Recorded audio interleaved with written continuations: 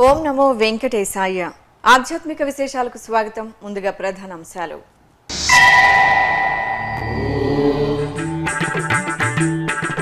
విజయవాడలో ఘనంగా విశ్వకర్మ జయంతి వేడుకలు. ప్రత్యేక హోమాల్లో పాల్గొన్న రాష్ట్ర గవర్నర్ బిశ్వభూషణ్ హరిచందన్.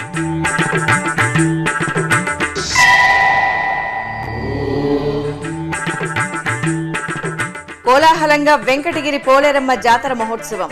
ఆరాధ్య దేవత దర్శనానికి పోటెత్తిన భక్తజనం.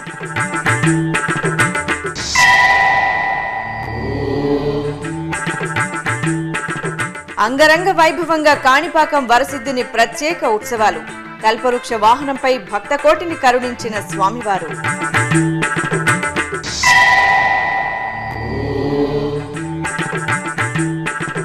ఆళ్వార్ల సాహిత్య కృషిని జనబాహుళ్యంలోకి తీసుకువచ్చిన టీటీడీ.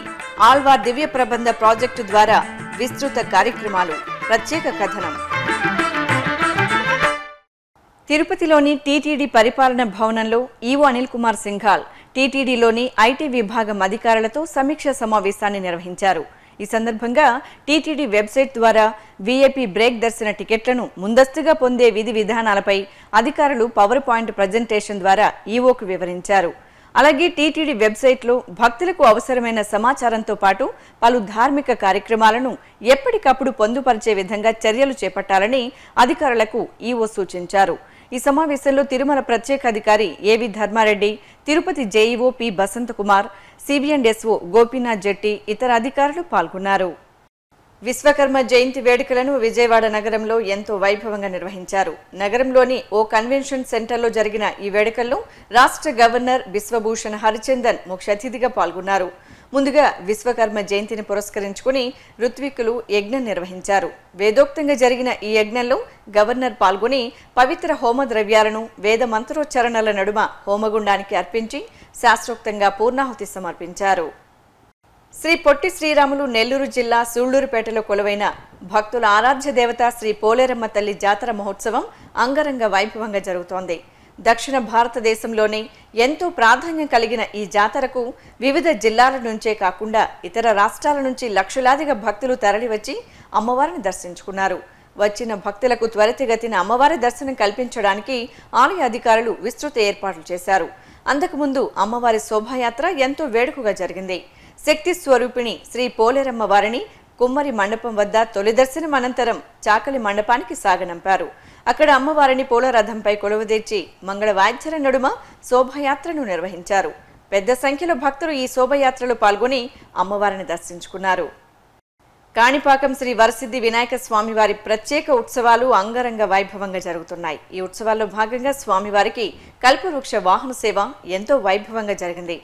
వరసిద్ధిని ఉత్సవమూర్తిని చక్కగా అలంకరించి విశేషంగా తీర్చిదిద్దిన కల్పవృక్ష వాహనంపై కొలువుదీర్చి మంగళ వాయిద్యాల నడుమ పురవీధుల్లో ఊరేగించారు. భక్తులు నయన మనోహరంగా దర్శనమిచ్చిన ఏకదంతుని భక్తి ప్రపత్తులతో సేవించారు. తిరుమల శ్రీవారిని గురువారం నైవేద్య విరామ సమయంలో ఆంధ్రప్రదేశ్ విద్యాశాఖ మంత్రి ఆదిమూలపు సురేష్ దర్శించుకున్నారు. దర్శనానంతరం ఆలయంలోని రంగనాయక మండపంలో మంత్రికి టీటీడీ వేద పండితులు వేదాశీర్వచనం పలుకగా తిరుమల ప్రత్యేక అధికారి ఏవి ధర్మారెడ్డి శ్రీవారి ప్రసాదాలను అందజేశారు. అనంతపురం జిల్లా గార్లదిన్న మండలం నారాయణపురంలోని శ్రీ వెంకటేశ్వర స్వామివారి ఆలయంలో భాద్రపద మాసోత్సవాలు అంగరంగ వైభవంగా నిర్వహిస్తున్నారు. ఇందులో భాగంగా స్వామివారికి విశేష అభిషేకాలు జరిపారు. వివిధ మంగళకర ద్రవ్యాలతో స్వామివారిని అభిషేకించి విశేష ఆభరణాలు సుగంధభరిత పుష్పమాలలతో అలంకరించి మంగళహారతులు సమర్పించారు. భక్తులు శ్రీ వెంకటేశ్వర స్వామివారిని దర్శించుకుని ఆలయ ఆవరణలో నేతి దీపాలను వెలిగించి మొక్కులు తీర్చుకున్నారు. అలాగే ఉపాలయంలో కొలువుదీరిన శ్రీ లక్ష్మీ హైగ్రీవ స్వామివారిని, శ్రీ గోదా సమేత రంగనాథ స్వామివారిని దర్శించుకుని తరించారు. చిత్తూరు నగరం సంతపేటలో వెలిసిన శ్రీ వరసిద్ధి వినాయక స్వామివారి ఆలయంలో ఉపాలయంగా పూజలు అందుకుంటున్న శ్రీ వల్లి దేవసేన సమేత సుబ్రహ్మణ్య స్వామివారికి భాద్రపద మాసం కృత్తికా నక్షత్రాన్ని పురస్కరించుకుని అభిషేకం పూజలను ఘనంగా నిర్వహించారు. తొలుత ఆలయంలో వరసిద్ధి వినాయక స్వామివారికి శివపార్వతులకు దక్షిణామూర్తికి ప్రత్యేక పూజలను జరిపారు. అనంతరం ఉభయ దేవేరి సమేత శ్రీ సుబ్రహ్మణ్య స్వామివారిని గోక్షీరం, పెరుగు, తేనె తదితర ద్రవ్యాలతో అభిషేకించారు. ఆ తరువాత వెండి కవచం, పుష్పమాలలతో చక్కగా అలంకరించి స్కంద అష్టకాలతో అర్చించారు. తరువాత హారతులను సమర్పించి భక్తులకు తీర్థప్రసాదాలను అందజేశారు. అలాగే చిత్తూరు నగరంలో శ్రీ విశ్వకర్మ జయంతి వేడుకలను ఘనంగా నిర్వహించారు. ఈ సందర్భంగా స్వామివారిని పొరవీధుల్లో ఊరేగించారు. విద్యుత్ దీపాలు, పుష్పమాలికలతో శోభాయమానంగా అలంకరించిన రథంపై విశ్వకర్మను కొలువుదీర్చారు. స్వామివారికి అష్టోత్తరాలతో పూజలు జరిపి మంగళ వాయిద్యాల నడుమ నగరోత్సవం జరిపారు. భక్తులు స్వామివారిని దర్శించుకుని హారతులు సమర్పించారు. కడప నగరం రవీంద్రనగర్లో కొలువైన శ్రీ రామాంజనేయ స్వామివారి దేవస్థానంలో వెలిసిన శ్రీ దాసాంజనేయ స్వామివారికి నూతన వెండి కవచాన్ని సమర్పించారు. ఈ సందర్భంగా ప్రాతకాలంలో శ్రీ ఆంజనేయ స్వామివారికి పంచామృతాభిషేకాలు నిర్వహించారు.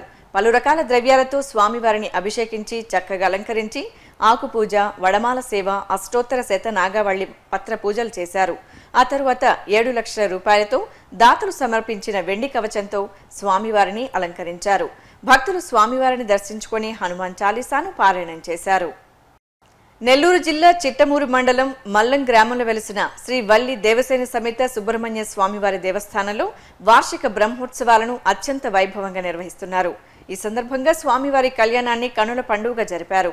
వల్లి దేవసేన సమేత సుబ్రహ్మణ్య స్వామివారిని చక్కగా అలంకరించి ఉత్సవ వేదికపై కొలువుదీర్చారు.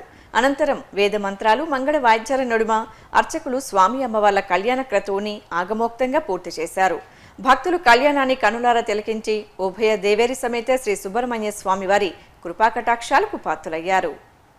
టీటీడీలో వివిధ శాఖల్లో బాధ్యతలు నిర్వహించి పదవీ విరమణ చేసిన 39 మంది ఉద్యోగులను గురువారం ఘనంగా సత్కరించారు. తిరుమల శ్రీవారి ఆలయంలోని కళ్యాణోత్సవ మండపంలో ఆలయ ఏఈఓ పురుషోత్తం 39 మంది ఉద్యోగులను ఘనంగా సత్కరించారు. ఈ సందర్భంగా టీటీడీ వేద పండితులు పదవీ విరమణ చేసిన ఉద్యోగులు, వారి కుటుంబ సభ్యులకు వేదాశీర్వచనం పలికారు. అనంతరం టీటీడీ అధికారులు శ్రీవారి డాలర్ ప్రసాదాలను అందజేశారు. శ్రీమన్నారాయణుడు లోక కళ్యాణ కారకుడు, దుష్ట శిక్షణతో శిష్టరక్షణ చేసి సంభవామి యుగే యుగే అనే ఆధ్యాత్మిక దివ్యోక్తిని లోక సుపరిచితం చేసిన దేవాతి దేవుడు, ఆ మహావిష్ణువు సేవలో తరించి తప్పించి తరించి తద్వారా జనహితార్థం అనేకానేక రచనలు చేసిన దివ్య పురుషులు ఆళ్వార్లు. వారు చూపించిన సన్మార్గాన్ని సదా అనుసరణీయంగా మార్చిన మహత్తరమైన ప్రాజెక్ట్ ఆళ్వార్ దివ్య ప్రబంధ ప్రాజెక్ట్. ఈ సందర్భంగా టీటీడీ ఆళ్వార్ దివ్య ప్రబంధ ప్రాజెక్టు ద్వారా ఆళ్వార్ల సాహిత్యంపై చేపట్టిన ఎన్నో బృహత్తర కార్యక్రమాలు భక్తలోకానికి చేరువయ్యాయి. ఆ విశేషాలు మీకోసం. వైకుంఠ నారాయణుడు పుణ్య భారతదేశంలో 108 వైష్ణవ దివ్య దేశాల్లో కొలువై అనుగ్రహిస్తున్నారు. విశేషించి శ్రీ వైష్ణవులకు ఎంతో పూజనీయంగా భాసిల్లుతున్న ఈ దివ్య దేశాలలో అనునిత్యం ఉషోదయ వేళ వార్షికాది ఉత్సవాల సమయంలో వీణుల విందుగా మనలను శ్రవణానందంలో తేలియాడేలా చేసే మధుర కీర్తనలు ఈ పాసురాలు. ద్రావిడ వేదంగా ప్రసిద్ధి చెందిన దివ్య ప్రబంధంలో ప్రధాన అంశాలు ఈ పాసురాలు. శ్రీ మహావిష్ణువు మహాభక్తులు 12 మంది ఆళ్వార్లు విశ్వవ్యాప్తంగా హరితత్వాన్ని ప్రబోధించిన హరిమాధుర్య కృతులే ఈ దివ్య ప్రబంధ పారాయణం. వైష్ణవ దివ్య దేశాల్లో రెండో దివ్య దేశంగా వెలుగొందుతున్న తిరుమల క్షేత్రంలో ఆ మహాపురుషుల భక్తి విశ్వాసాలకు అత్యంత ప్రాధాన్యత కల్పిస్తూ 1991వ సంవత్సరం ఆళ్వార్ దివ్య ప్రబంధ ప్రాజెక్టును తిరుమల తిరుపతి దేవస్థానం నెలకొల్పింది. ఈ ప్రాజెక్టు ప్రధాన లక్ష్యం ఆళ్వార్లు ఆచార్య పురుషుల రచనలను, పాసురాలను పరిశోధించి వివిధ భాషల్లోకి అనువదించి గ్రంథ రూపంలోకి తీసుకొచ్చి విశ్వవ్యాప్తం చేయడం. శ్రీ వైష్ణవుల్లో ఆచార్యులైన భగవద్ రామానుజాచార్యులతో సహా మిగిలిన 11 మంది ఆళ్వార్లు ఆచార్య పురుషుల రచనలను ఈ ఆళ్వార్ దివ్య ప్రబంధ ప్రాజెక్ట్ వెలుగులోకి తీసుకొస్తోంది. ద్రావిడ వేదంగా భాసిల్లే 12 మంది ఆళ్వార్లు రచించిన పాసురాలు, రచనలపై ఆళ్వార్ దివ్య ప్రబంధ ప్రాజెక్ట్ దేశవ్యాప్తంగా వివిధ విశ్వవిద్యాలయాల్లో పండిత సదస్సులను నిర్వహిస్తోంది. శ్రీ మహావిష్ణువు దశావతారాలు, జయంతి ఉత్సవాలను నిర్వహించడం, ఆచార్య పురుషులు, ఆళ్వార్ల అవతార మహోత్సవాలను నిర్వహించడమే కాకుండా దేశవ్యాప్తంగా ధార్మిక, ఆధ్యాత్మిక, సాంస్కృతిక కార్యక్రమాలను ఏర్పాటు చేస్తూ శ్రీ వైష్ణవ తత్వంపై భక్తుల్లో అవగాహన పెంపొందిస్తోంది. అలాగే 2017వ సంవత్సరం టీటీడీ ఆళ్వార్ దివ్య ప్రబంధ ప్రాజెక్ట్ ఆధ్వర్యంలో రామానుజాచార్యుల వారి సహస్రాబ్ది ఉత్సవాలను అంగరంగ వైభవంగా నిర్వహించింది. అదేవిధంగా రామానుజాచార్యుల అవతార మహోత్సవాలను దేశంలోని ఆంధ్ర, తమిళనాడు, తెలంగాణ, ఒడిశా రాష్ట్రాల్లోని 10 పుణ్య ప్రదేశాల్లో ఘనంగా నిర్వహించింది. ప్రతి ఏటా ధనుర్మాసంలో భారతదేశ వ్యాప్తంగా 200కు పైగా కేంద్రాల్లో ఆండాళ్ తల్లిగా వినుతికెక్కిన శ్రీ గోదాదేవి రచించిన తిరుప్పావై పాసుర సారాంశాన్ని ప్రవచనాల రూపంలో నిష్ణాతులైన పండితులతో భక్తలోకానికి వీణుల విందుగా అందజేస్తోంది. ఆళ్వార్ దివ్య ప్రబంధ ప్రాజెక్టు పండితులతో తిరుమల, తిరుచానూరు, శ్రీనివాస మంగాపురం క్షేత్రాల్లో జరిగే బ్రహ్మోత్సవాల్లో ధార్మిక కార్యక్రమాలను భక్తిరసభరితంగా ఏర్పాటు చేస్తున్నారు. ఆళ్వార్ల భక్తి సాహిత్యంపై వివిధ ప్రాంతాల్లో సదస్సులు కొనసాగిస్తూ తిరుమలలో తిరుమల నంబి, అనంతాళ్వాన్ అవతార మహోత్సవాలు, అలాగే భృగు, కశ్యప, మరీచి, అత్రి, వికనసాచార్యుల అవతార మహోత్సవాలను పలు ప్రాంతాల్లో సంప్రదాయబద్ధంగా నిర్వహిస్తోంది. అంతేకాకుండా ఆళ్వార్ల రచనలను పరిశోధించి, పరిష్కరించి గ్రంథరూపంలోకి తీసుకువచ్చే కార్యక్రమాలను కూడా ఈ ప్రాజెక్టు చేపట్టింది. ఇప్పటికే శ్రీ వేదాంత దేశిక స్తోత్రమాలిక, గద్యత్రయం, పెరుమాళ్ తిరుమొళి, నాచ్యార్ తిరుమొళి లాంటి గ్రంథాలను ప్రచురించారు. ఇక ఆళ్వార్ దివ్య ప్రబంధ ప్రాజెక్టు ఆధ్వర్యంలోని నాళాయిర దివ్య ప్రబంధ ప్రాజెక్టు ద్వారా 219 మంది దివ్య ప్రబంధం పారాయణదారులు నిత్యం దివ్య ప్రబంధ పారాయణంతో ఆధ్యాత్మిక వైభవాన్ని ద్విగుణీకృతం చేస్తున్నారు. వీరిలో కేటగిరీ 1లో 138 మంది, కేటగిరీ 2లో 43 మంది ఉన్నారు. వీరు ఆయా ప్రాంతాల్లోని ఆలయాలలో ఉదయం, రాత్రి నాళాయిర దివ్య ప్రబంధ పారాయణం చేస్తారు. ఇక కేటగిరీ 3లో ఉన్న 35 మంది వారి వారి ఇళ్లలోనే పారాయణం నిర్వహిస్తూ పురోహితంతో పాటు సమాజ హితానికి, తద్వారా లోక కళ్యాణానికి బాటలు వేస్తున్నారు. శ్రీ వైష్ణవ తత్వాన్ని, మహావిష్ణువు అవతార అంతరార్థాన్ని జనబాహుళ్యానికి దగ్గర చేస్తున్న టీటీడీ ఆళ్వార్ దివ్య ప్రబంధ ప్రాజెక్టు సేవలు అనిర్వచనీయం, అనితర సాధ్యం. ఇప్పుడు ఒక చిన్న విరామం. శ్రీ వెంకటేశ్వర అన్నప్రసాదం ట్రస్ట్ ఒక్కరోజు విరాళ పథకం. అన్నం పరబ్రహ్మస్వరూపం, అన్ని దానాల్లోకెల్లా అన్నదానం మిన్న. ఈ జగద్విదిత సూక్తులను అక్షరాల ఆచరణలో చేసి చూపెడుతోంది తిరుమల తిరుపతి దేవస్థానం.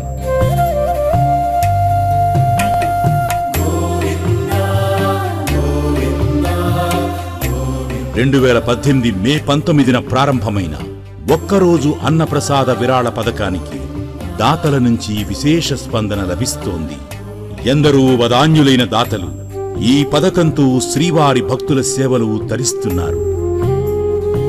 ఈ పథకం ద్వారా 30 లక్షల రూపాయల విరాళంతో దాతలు ఒక్కరోజు శ్రీవారి భక్తులకు అన్నప్రసాద వితరణ చేయవచ్చు.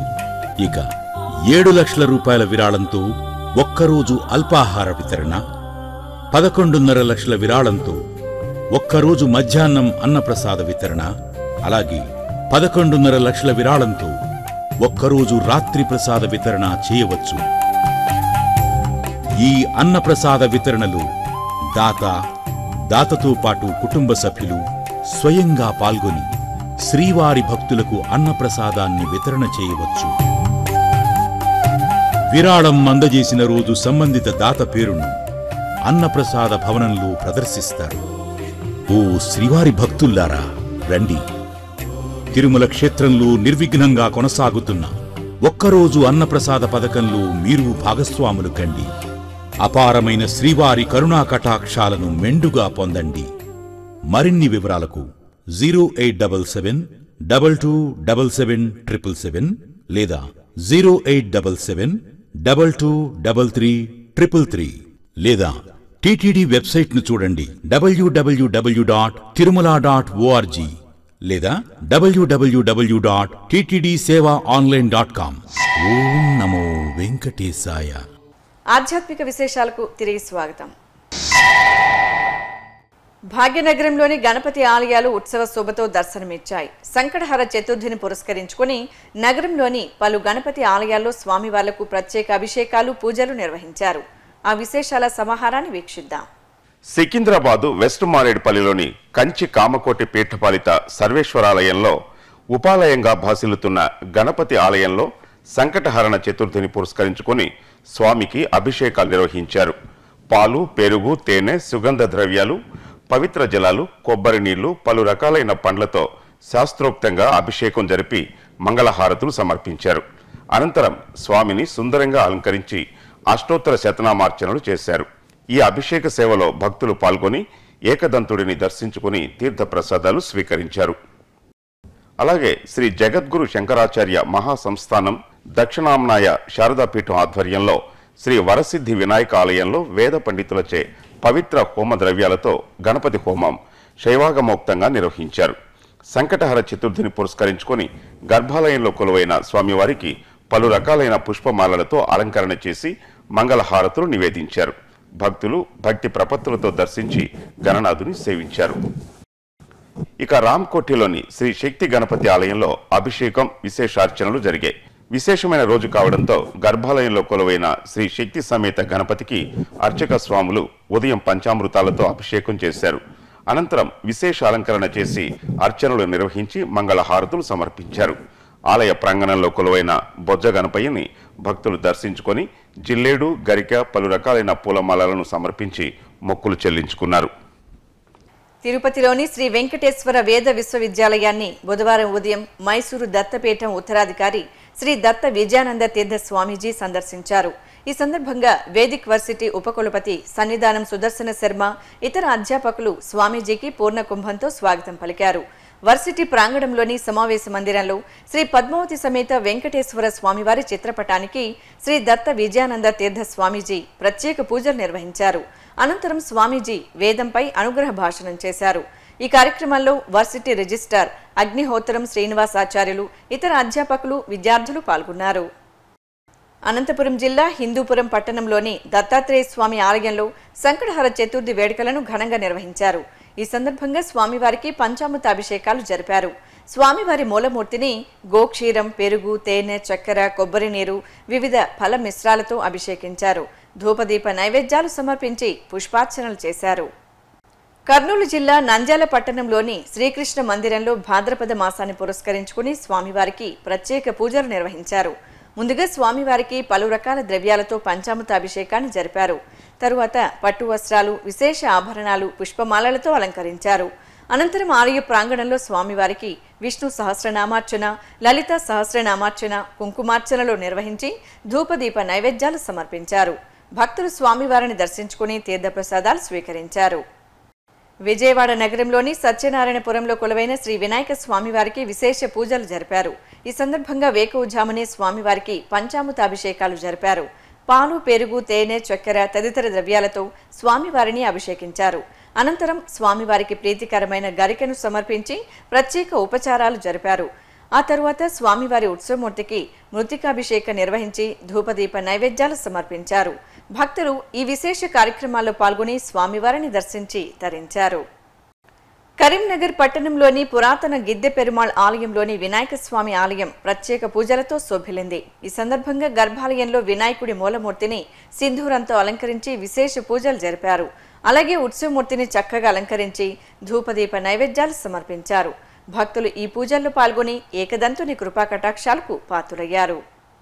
విశ్వకర్మ జయంతిని ఒంగోలులో ఘనంగా నిర్వహించారు. ఈ సందర్భంగా నగరంలోని శ్రీ వీరబ్రహ్మేంద్ర స్వామివారి దేవాలయంలో విశ్వకర్మకు ప్రత్యేక పూజలు జరిపారు.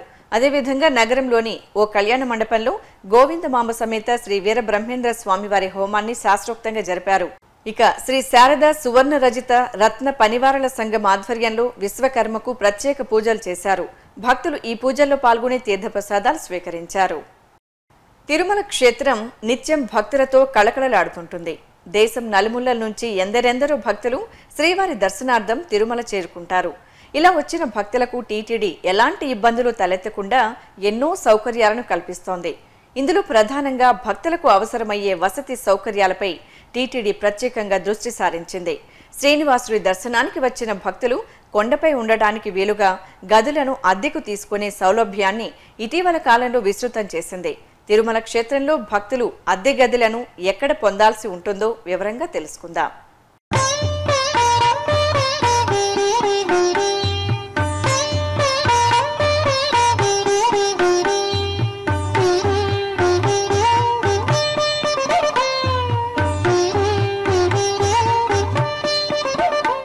అఖిలాండకోటి బ్రహ్మాండ నాయకుడు తిరుమల శ్రీనివాసుని దర్శనం కోసం దేశ విదేశాల నుంచి అనునిత్యం వేలాదిగా భక్తులు తిరుమలకు వస్తుంటారు. దశాబ్దాల క్రితం తిరుమల వచ్చిన భక్తులు ధర్మసత్రాలలో వసతి పొందేవారు. తదనంతర కాలంలో తిరుమల తిరుపతి దేవస్థానం ఆవిర్భావంతో భక్తులకు ప్రత్యేకంగా వసతులు కల్పించడానికి చర్యలు తీసుకున్నారు. ఇందుకోసం తిరుమలలోని పలు ప్రాంతాలలో కాటేజీల నిర్మాణం ప్రారంభించి సాధారణ భక్తుల నుంచి ప్రముఖుల వరకు వివిధ స్థాయిలో అతిథి గృహాలు నిర్మించి భక్తులకు అందుబాటులోకి తీసుకువచ్చింది. తిరుమలలోని 4 ప్రాంతాల్లో ఏర్పాటు చేసిన అద్దె గదులను తీసుకునే కేంద్రాల ద్వారా తిరుమలలో కాటేజీలు, అతిథి గృహాలను పొందే సౌకర్యాన్ని టీటీడీ కల్పించింది.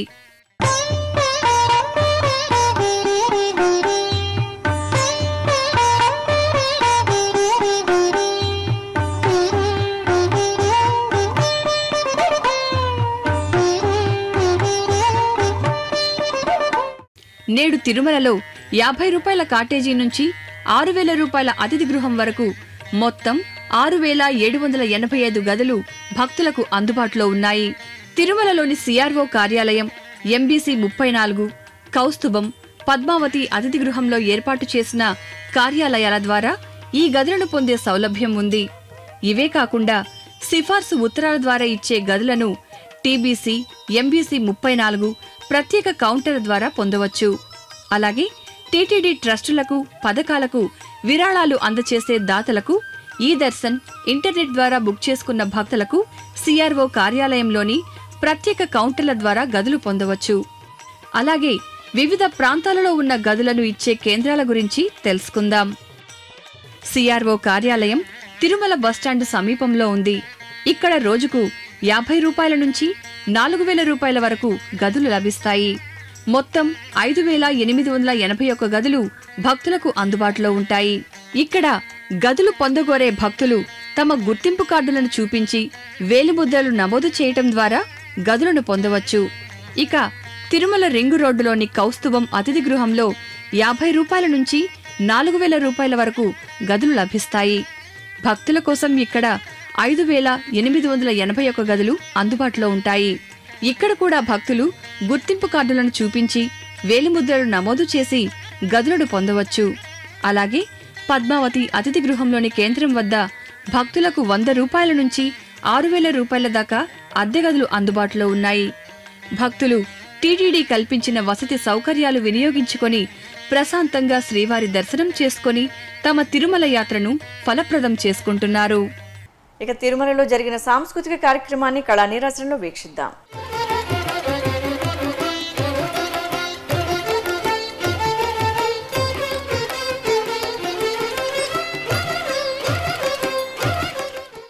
తిరుమల నాదనీరాజనం వేదికగా బుధవారం జరిగిన కూచిపూడి నృత్య ప్రదర్శన ఆధ్యాత్మిక భరితంగా సాగింది. హైదరాబాద్కు చెందిన నిర్మల విశ్వేశ్వరరావు బృందం కూచిపూడి నృత్య రూపకంలో భాగంగా పలు అంశాలను చక్కగా ప్రదర్శించి భక్తుల హర్షధ్వానాలు అందుకున్నారు.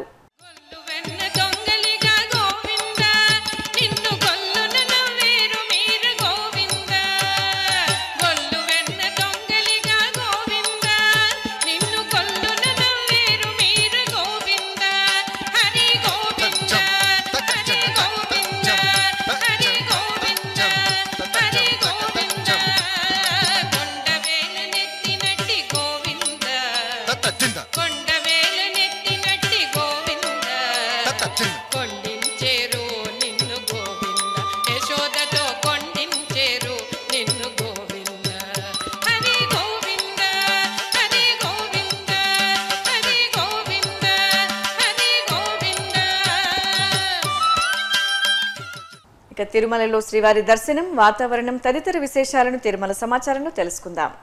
ఇప్పటి వరకు సుమారు 27,000 మంది భక్తులు శ్రీవారి దర్శనం చేసుకున్నారు. దివ్య దర్శనం, ప్రత్యేక ప్రవేశ దర్శనం కొనసాగుతున్నాయి. సాధారణ సర్వదర్శనం భక్తులు 25 కంపార్ట్మెంట్లలో వేచి ఉన్నారు.